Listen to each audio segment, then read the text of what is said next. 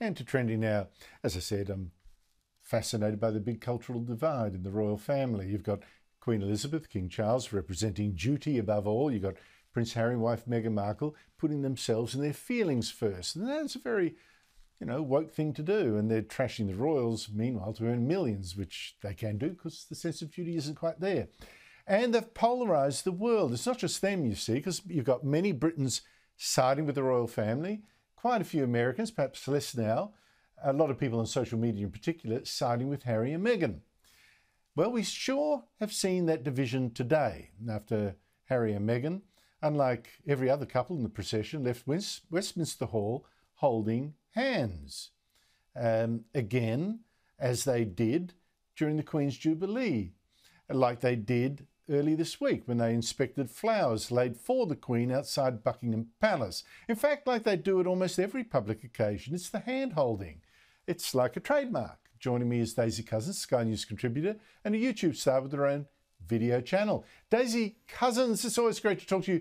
This hand-holding has really divided social media. For some, yes, it's true love. For others, well, how needy is this? And for others, like me, it's marketing to sell what they want to, I think, parade as a great love story.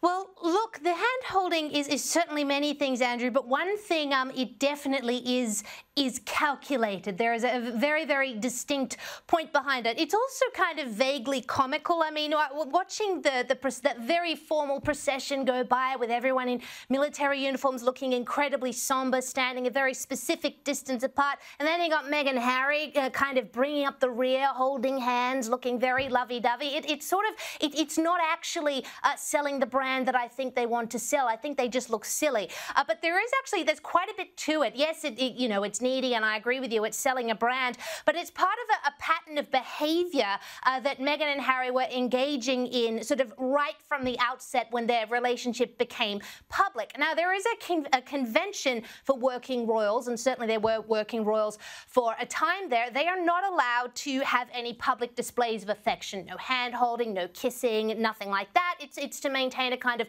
formality and make them accessible to the public as they are public servants. Now, at just about every public event they were at while they were working royals before Megxit, Meghan and Harry were always holding hands and touching arms and being lovey-dovey, which was a direct and very deliberate contravention to the rules that they are supposed to follow, the rules and decorum. And it wasn't the only rule that Meghan insisted on breaking. One of the Queen's own rules was that the royals are supposed to wear bright colours in public so that they can be seen while they're out on engagements. They're not allowed to wear black to daytime events, except for, say, Anzac Day services. So you have event after event after event, Andrew, of Meghan Markle wearing black, like a black moth was a black fascinator, while all the other royals are wearing bright colours around her. She didn't even sort of look beautiful in black. It was just a totally pointed, I'm going to stick it to these royal traditions because I'm different and I want to be the centre of attention. This hand-holding at this terribly sad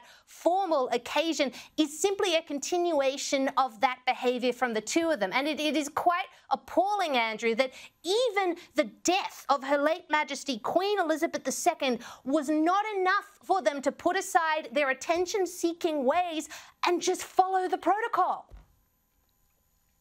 And a lot of people forget she's in her 40s. Now, I love holding hands with my wife, but, time and place and all that kind of stuff.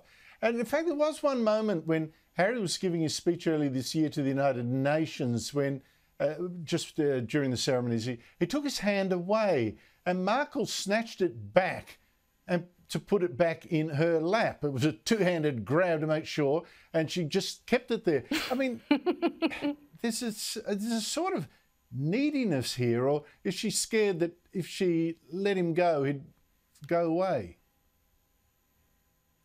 Yeah, it's really weird. That footage is so awkward because poor old Harry, I'm sure occasionally he wants his hand free. It was without missing a beat. She didn't even look at him. It was just a sort of, I'm going to, you know, reach and pull it back. It was very, very strange. And perhaps there is sort of a kind of neediness and insecurity behind it. But I really think, Andrew, it is to continue to sell that brand, that theirs is a true love story and that they're, you know, new age sensitive folks who are in touch with their feelings, definitely. But as you said, they're not teenage sweethearts. Like, it's not cute. She's 41, he's 38. They're far too old to be doing that. They also have 2 kids and they're members of the aristocracy. Like, as you say, time and place. It's not cute, it's not sweet, it's just kind of weird, and I'm sort of sick of it.